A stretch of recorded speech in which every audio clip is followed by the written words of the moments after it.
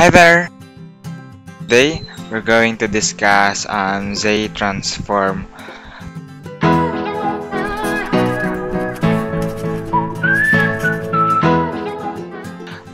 We're having an opportunities to change from discrete time domain to the domain, also known as the complex frequency.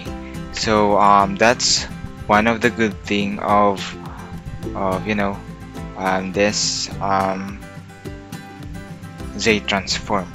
Also, you might be wondering what is the benefits or good things about this Z transform.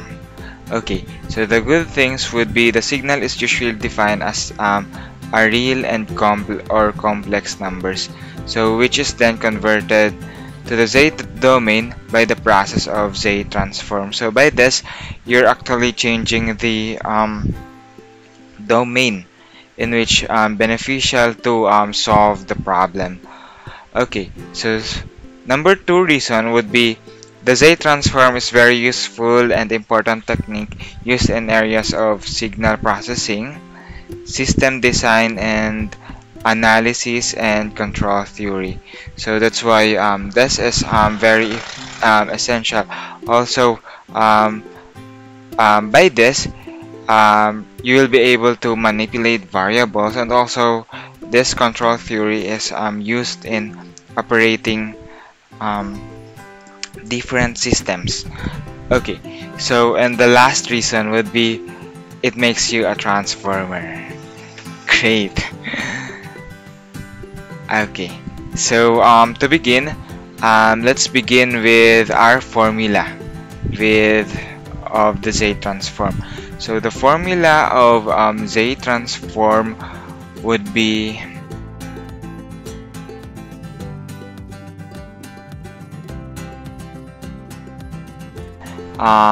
this one is a capital letter, and this one is lowercase. That's the formula. So we should be aware of this one because it's very essential in our examples. Okay, so and also before we begin in directly solving the problem, it's also important to understand the concept of definition of region of convergence. So one of the mathematical formula, another is a region definition, which is known as the region of convergence. So this region is a convergence needs to be defined for all Z transform for values of Z, as it will define the points on the Z plane where the Z transform converges, and in other words, Z transform exists. Okay, so this is a very important concept. That's why in finding the Z transform as well as the region of convergence is important in our steps. Okay, so as you can see, this is a graph, or this is a table written by Proakis and Manolakis. So in a book of 4th.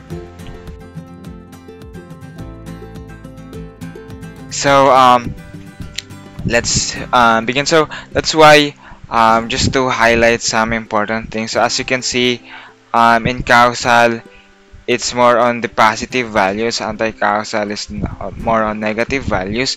So this is the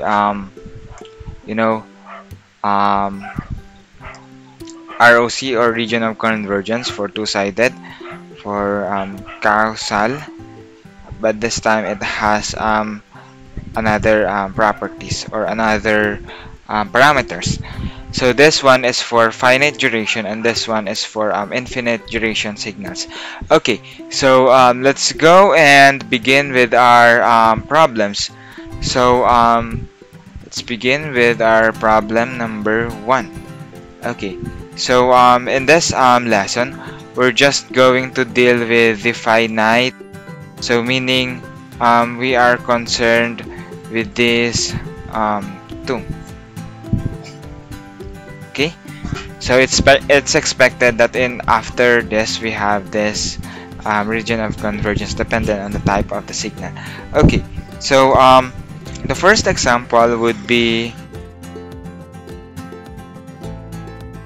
okay, so from this you will notice that this one is a causal signal.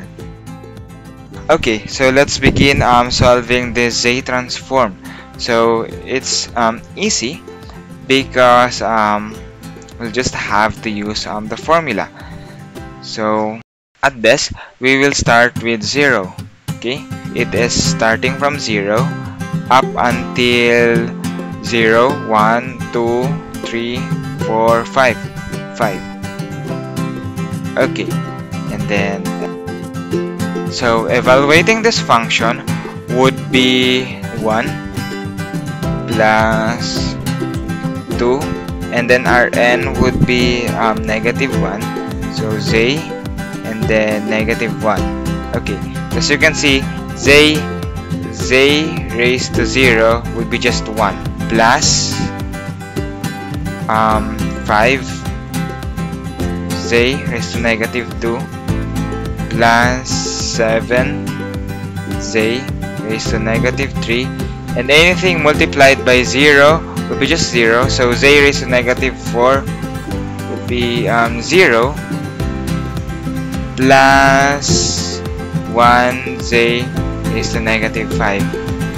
Okay, so simplifying this one would result into x1 of Z is, so that is our answer. Alright, now let's find the ROC, or the region of convergence. Okay, so the region of convergence would be ROC would be, since this is a causal signal, so the region of convergence would be the entire z-plane except z is equals to 0. Okay, so that's the region of convergence of this Z transform. Alright, so let's go for our second example.